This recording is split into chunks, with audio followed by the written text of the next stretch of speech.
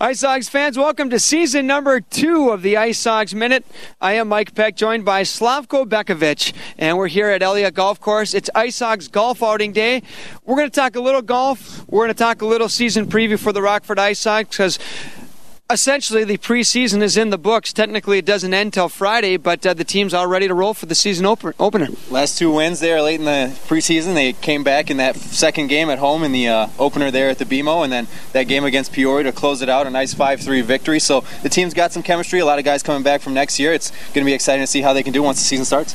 One thing that I noticed about the preseason, Slavko, is the team got better as the exhibition schedule went on. I know it was only a week, it was only 3 games, small sample size, but I think that's a sign right there that this team has some good chemistry because of all the returning players from last season and even 2 seasons ago. And I think if you're Ted Dent, that's exactly what you want to see. You want to see the team progress game by game and get better until ultimately you peak somewhere in the middle of the season, hopefully at the end of the season, right before you get into the playoffs. A couple of areas for me that I'd like to see the team continue to improve on.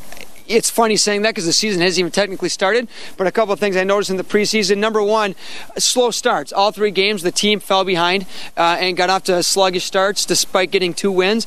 But in the long run, you got to get off to better starts in hockey games. And you can look at that the other way. It's a game of adjustments. And in the intermissions, the team's getting together and really talking about what they need to work on and improve on as the course of the game goes on. And they're making those adjustments and coming out with the W's. That's all that matters in the end. And the second thing I noticed in the preseason for the IceHogs is the penalty kill, which wasn't very good.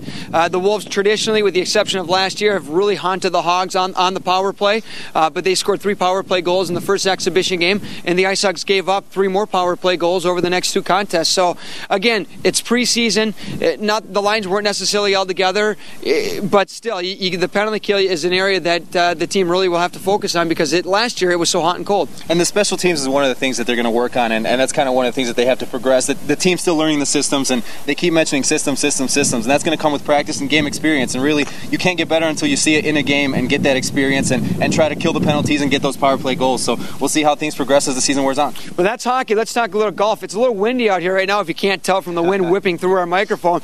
Not as warm as it was for last year's golf outing, but a great cause today. The Junior Street Hogs is where all the proceeds are going to go.